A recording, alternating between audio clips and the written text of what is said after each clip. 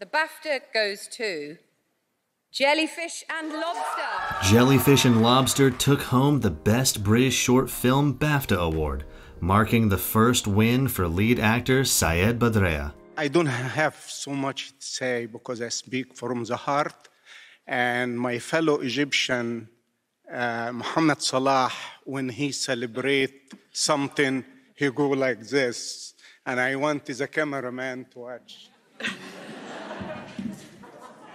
I didn't think about it. It's just a Sayed Badreya moment where I size it and it work, and it's part of the history of BAFTA. Sayed plays a man dying of dementia in the story of two elderly strangers in a nursing home who, while trying to live their final days to the fullest, find a swimming pool that transports them back to their 20-year-old bodies. Not building a history for the character is really difficult for an actor. You walking in and you don't have history. You have dementia and everything is going away. Yes, Grace dying of breast cancer, but she dying physically. I'm dying mentally.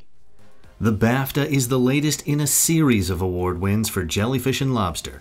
Good news for Sayed and British-Egyptian writer-director Yasmine Afifi. BAFTA, you don't go automatically. You have to win, get best film in 3 or 4 festivals, like in the Oscar. Now we are in the run for the Oscar for 2025 because we win BAFTA. No matter what comes next, Sayed is proud to be recognized as an Arab-American actor breaking away from stereotypical and villainous roles, dedicating his win to kids in ghettos throughout the MENA region. This is a story of Sayed Badreya, who grew up in a ghetto and poor, but had a dream, and to come to Hollywood and to stand with a BAFTA in his hand in England in front of the creme of filmmaker. That's for them to say, if he can do it, I can do it. 1, 2, 3. Alex Weber, Hollywood.